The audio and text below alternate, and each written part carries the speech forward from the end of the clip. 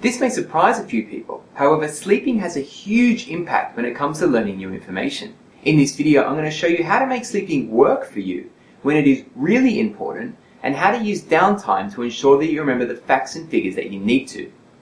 I'm Dean Roller, and this is Study Summit.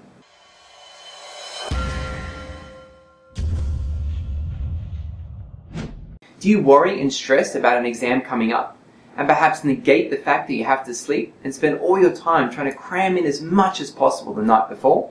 I mean, if we only have 12 hours before an exam, it might seem like the best thing to do. Maybe not, and I'm going to show you why.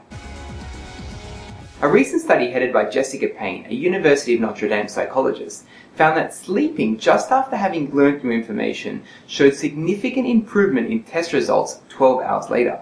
A group of 200 students were assigned to learn certain word pairs in the morning and then again at night. Half of the subjects were tested right after a night's sleep.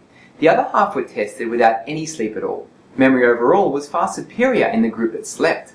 Even more surprisingly, the students who slept right after having learned something new were able to retain even more of the information.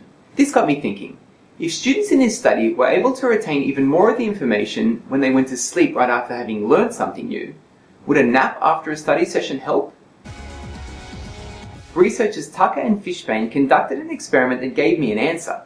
They took a group of 31 people and asked them to remember certain pairs of images, as they were going to be tested on this later on. Participants were either given 90 minutes to have a nap or do whatever they wanted with their wake time.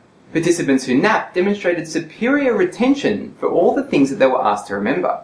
And this study not only helped them just to recall things, the participants who had a nap were also given a surprise test based on some things they weren't asked to remember, and they did far better in that test as well. These experiments highlight that sleep really is just as important as studying and preparing for an exam. So to sum up, when preparing for an exam, be sure to get a good night's sleep.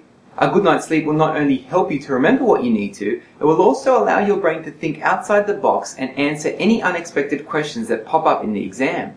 Ideally, you also want to go over important points just before going to sleep or having a nap. They're not just for old people, and you can have a nap just about anywhere.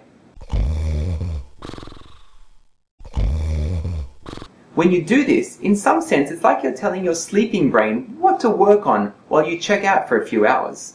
I hope you got something out of this video on sleep and realized the importance of it, especially before an upcoming exam. If you did, then subscribe to this channel. I look forward to sharing the practical tips that make the most of your time.